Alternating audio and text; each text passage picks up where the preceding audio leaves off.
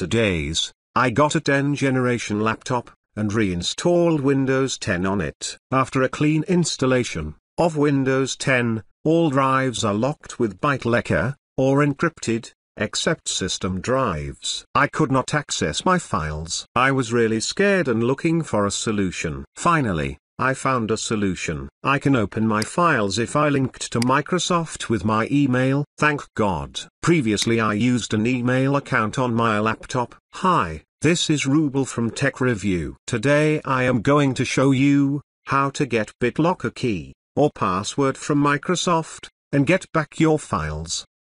But first, open the browser and go to account.microsoft.com/devices/recovery-key. Now sign into your account with that email, previously which is linked with your laptop. Type that email address.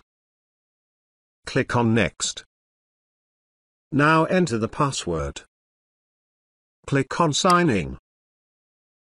It may verify your identity by email or phone number. In this case, I used my email as a recovery email, so that I am clicking on my recovery email address. If you used a phone number, click on your phone number. After clicking on my recovery email, Microsoft sent an email with the verification code. If you use the phone number, you will get the code by message from Microsoft.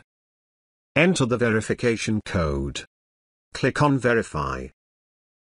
It is asked you to save your login information. This is your drive's BitLocker key. Now let's unlock my drives. Double-click on a drive and find this key ID into the Microsoft account.